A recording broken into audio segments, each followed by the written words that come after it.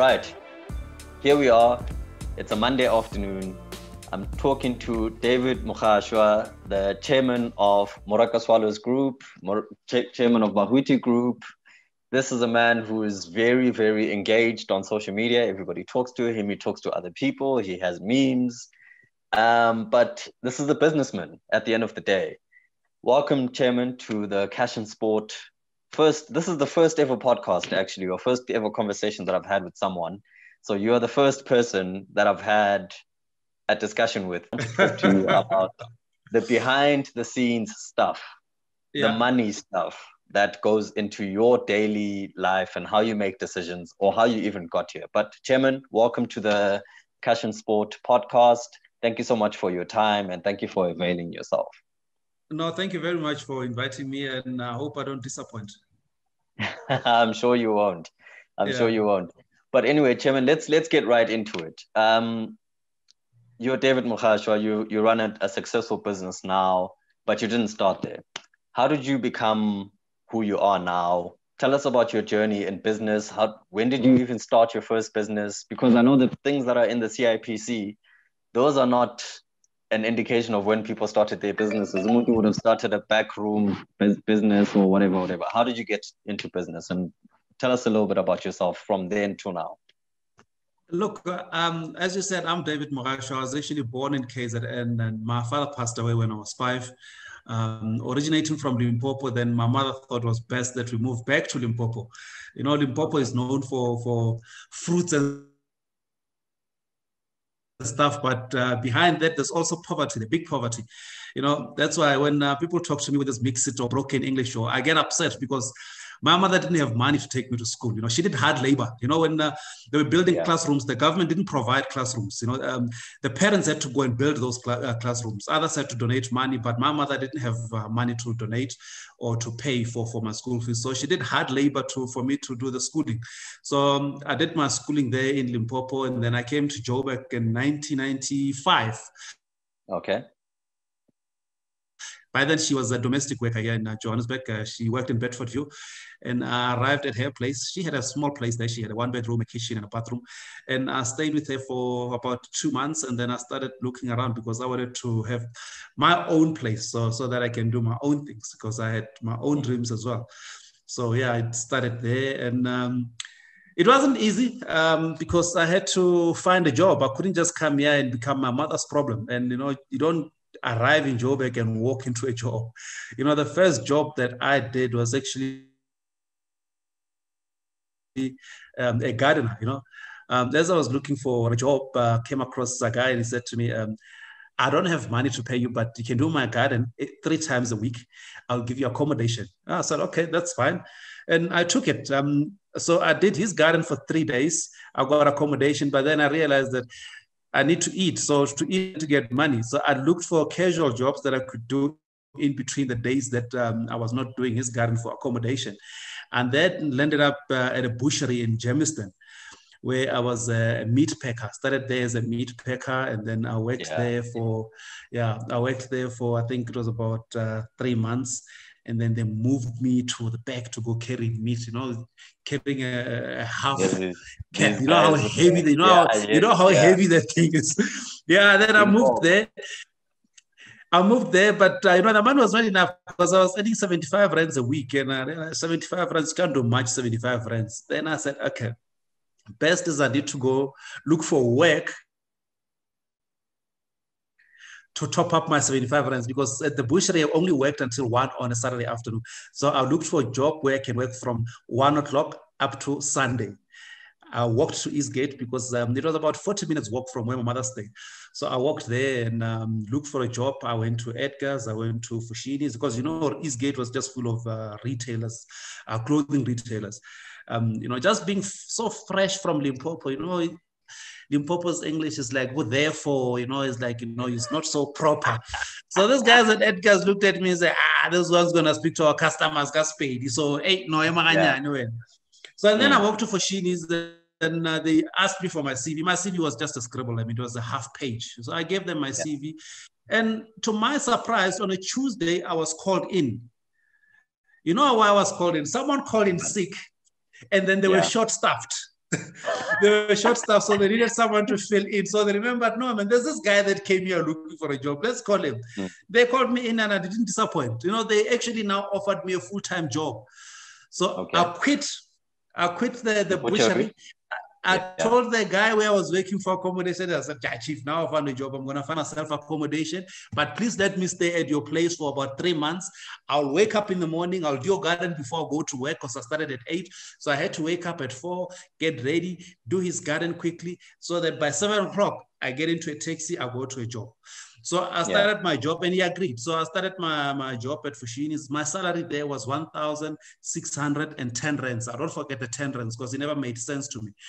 So I worked there. That was now 1996. So I worked there for about 3 years.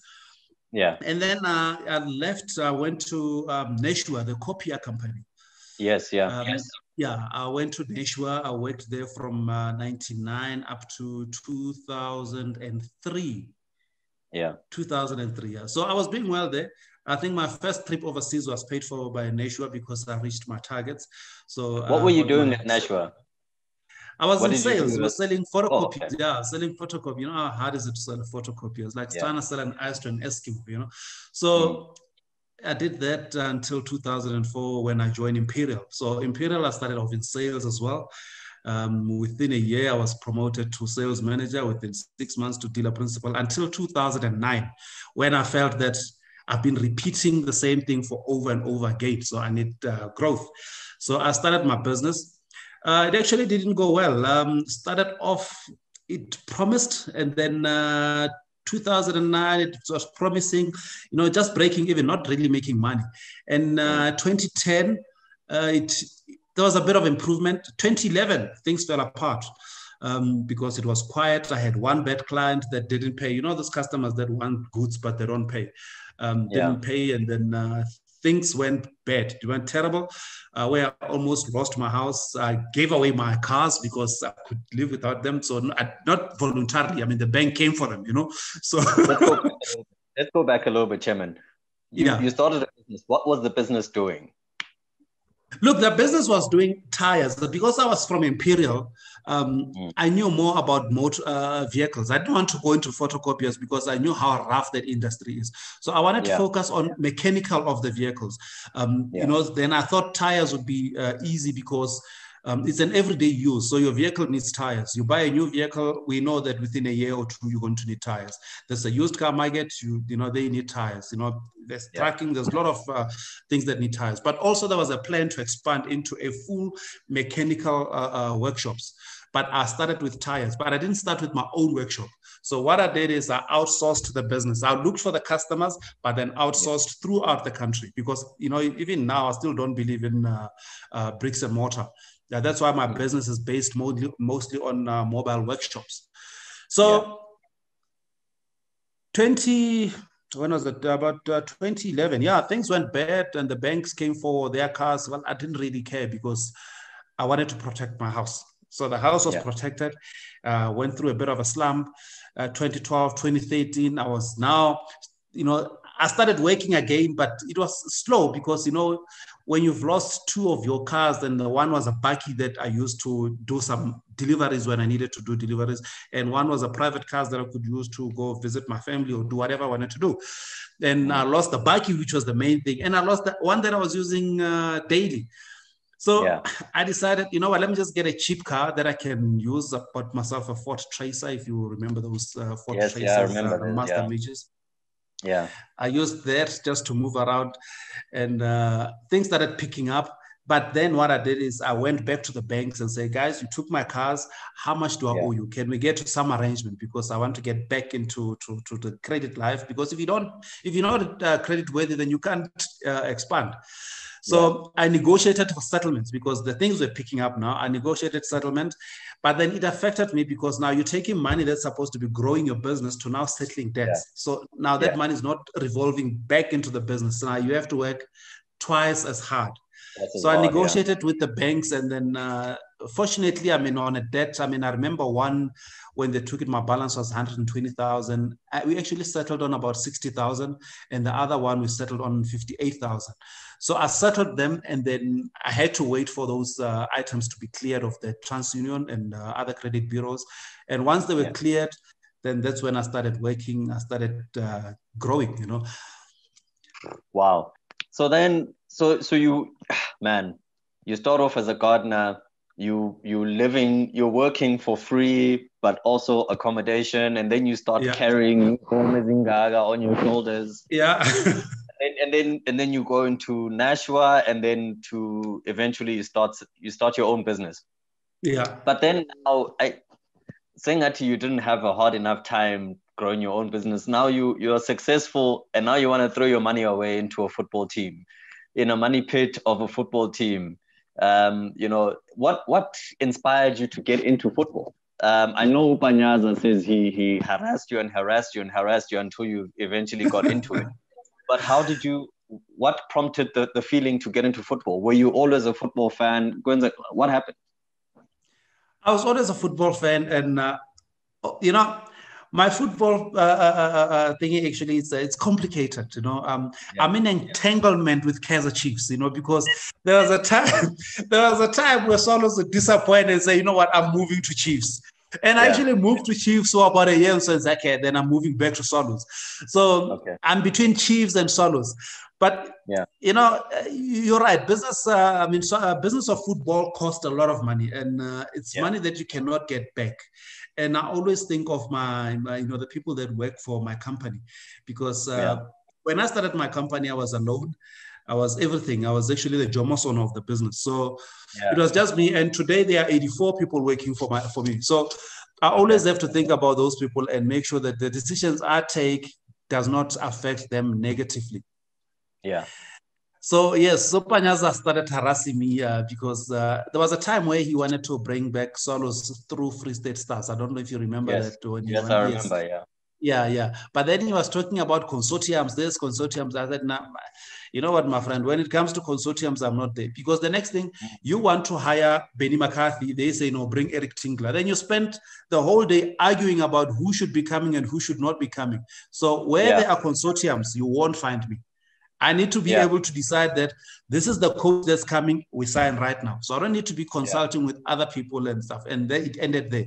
And then he came again just before last season started and said, hey, my friend, remember that dream of bringing Swallows to the... I said, I don't remember. I know because I'm there with the team. Because, you know, remember, Swallows was in ABC Motsepe. So I was there with him all the time. I think I actually attended more games than him in the ABC Motsepe, even though now he's attending more games in the PSL than me because I actually don't have the time to go to the stadiums. So, you know, the dream was there. Last season, we decided, okay, let's do this. Let's bring the team in, but the team will only be in NFD for one season. It was NFD then because we didn't know that Glad Africa was going to come in. We said the team must only be there for one season because we can't keep pouring money in that division while the plan is to go into the PSL. And we cannot start in the PSL because it costs a lot of money to stay there. So if you make mistakes there, you won't be able to recover because you're spending a lot of money there. Then we decided to look for teams. Available at that time, it was Mbombela United. It was there was rumors that Steenberg was available, but that was through a third party, so we didn't really take that like seriously. And then we negotiated with Mbombela, but then things hit a snag because we were running out of time, and the owners was like, "Say, guys, if we can't wrap this up now, then let's can the sale." As we agreed to can the sale, Maccabi becomes available. Then we arrange a meeting with the Maccabi owners, Alan, and he agrees. We met him on a Sunday, and then Monday the deal was done. So we just had to write to the PSL and make an announcement that Maccabi sold to Swallows. Then it's going to be known as Swallows FC. And then we started from there. We started the planning. It didn't go well because we played 5 games with no signs of results. And then we had to part ways with the coach. We got in Truta, and then we are in the PSL now. So it costs a lot of money to run a team because the same amount that you're spending in the PSL is the same amount that the Glad Africa Championship teams are spending. Because, for example, You go and play in Cape Town. The airlines are not going to say, because you are from Glad Africa Championship, we give you less money. You must spend less. No, you must pay the same money that the Chiefs is playing when they go to Cape Town. So it is very frustrating, because you end up in the Glad Africa Championship, but spending the same money with the PSL that's getting 2 million and you're getting 500,000. Yeah. So that's where the challenge is. So then on top of that, right, Swallows doesn't have a principal sponsor apart from Bahuiti. You guys are, you essentially sponsor the team, right? Yes, you don't have Vodacom that sponsored Chiefs and Pirates and point millions and so on. So how is it fun? Do you think are you on the search for a headline sponsor? Do you think it's financially viable for you to continue? What's the plan in respect of that and a headline sponsor? I know you have other partners, but a headline sponsor is needed. A headline sponsor is needed. We're actually in advanced talks now. We should be announced in about 3 weeks. So we've made good success. So Swallows is safe. So we had to keep pouring money into the Swallows brand, because it's a big brand and the people wanted it back. So it has to come back. So, but we'll be making an announcement in about 3 weeks. Yeah. Okay, that's a good one. Hopefully this video will be out before then, so I can tell people to look forward to something. I'm joking. No, I'm not going to say that. But okay. No, all right. I see we chasing time. He's giving us countdown. No. I can see. Yeah, I can see.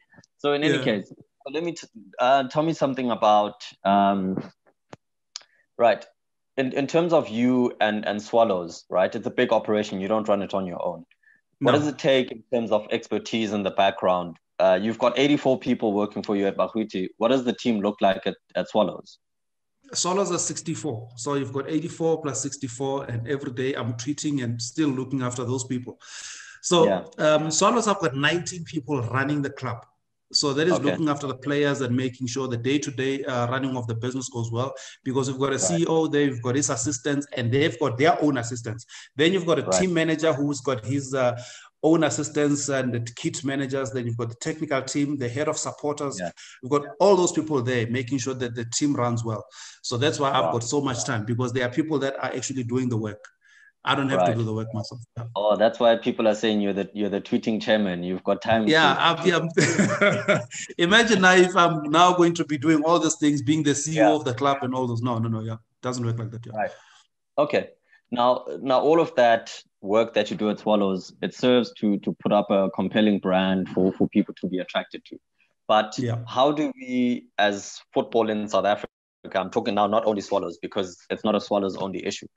How do we make sure, Wuchi, these casual fans who see Swallows as now in the DStv Premiership and so on, how do we make sure, Wuchi, those guys after COVID are now coming into stadiums? How do we create a good value proposition for them to come into stadiums? Because by Kalangani, security, but there's no security when they go to stadiums.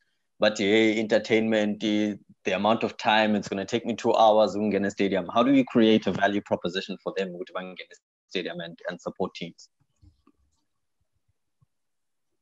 It needs to start on the field of play. The guys need to play entertaining football for people to be attracted to that kind of football. And then next, it needs to go to us, the administrators, to make sure that it is a smooth experience going to the stadium. People shouldn't be waiting 2 hours to get into a stadium. It should be very smooth. We should plan and make sure that there's enough entrances into the stadium and there's enough exits when they want to leave the stadium.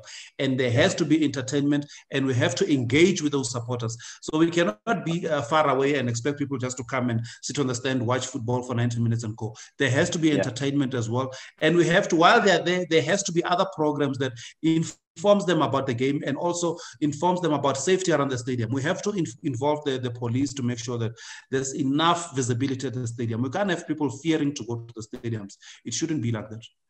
No, I completely agree, Chairman. I think that's a very good thing that you're saying. And I think that that leads me on to my next question. Stadiums. Are there plans for Swallows to build a stadium, or what are the pitfalls with behind that? Because I believe that for us to provide that entertainment and for fans to want to come to a place which they feel like home, it'll be best for a team to actually own the stadium so that they can build facilities. Me and you were talking prior to this about museums and so on within a stadium, so that you provide entertainment, but also a place where you can derive value out of it for the team to make money as well. It costs a lot of money to build a stadium. You'd need about 65 million rands to start, and that cost might balloon as we go along. The immediate plan for Swallows is to make sure that we build a training facility, something more like your Naturena, where you can have your development and first team together at the same place. And at that venue, that's when you can have your museums and other things that you can sell, so that supporters know exactly where they're going, because the development is core of the sport. So we need to make sure that we develop the young ones, but then make sure you have the best facilities to attract those the talent that you need to come to your facilities. And then stadium, we can always partner with municipalities, and then make sure that we partner with the local municipalities. Then we have a set venue. Then we know that Swallows only plays at Dobsonville if it's home, because we know that our supporters are around that area. It's easier for them to walk to the stadium instead of having to catch a transport to go to Mbombela for a team that's based in Joburg. Okay, all right, that's fair enough. It is a costly exercise, and you wouldn't be the only ones who've shied away from that cost. It's easier to partner with someone local and then build from there. But anyway, moving onto players. Player transfers are always a big thing. We never really know what a player even costs in South Africa, because those are closely guarded secrets. Why is it that there's secrecy around players? And then how do you value a player as the team behind the scenes?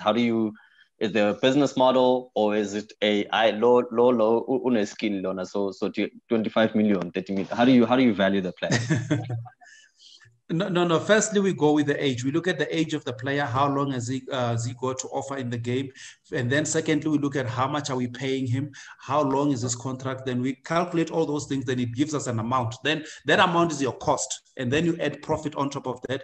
Benchmarking with the similar players in the country. You can't benchmark him with Europe or any other country. You have to benchmark him, the same player in the country, and see that, okay, the certain player, same position, was sold for this amount. Then that's where we should be around. But you need to work on age, how much you're paying him, how long is his contract. Those are the things that you need to look at.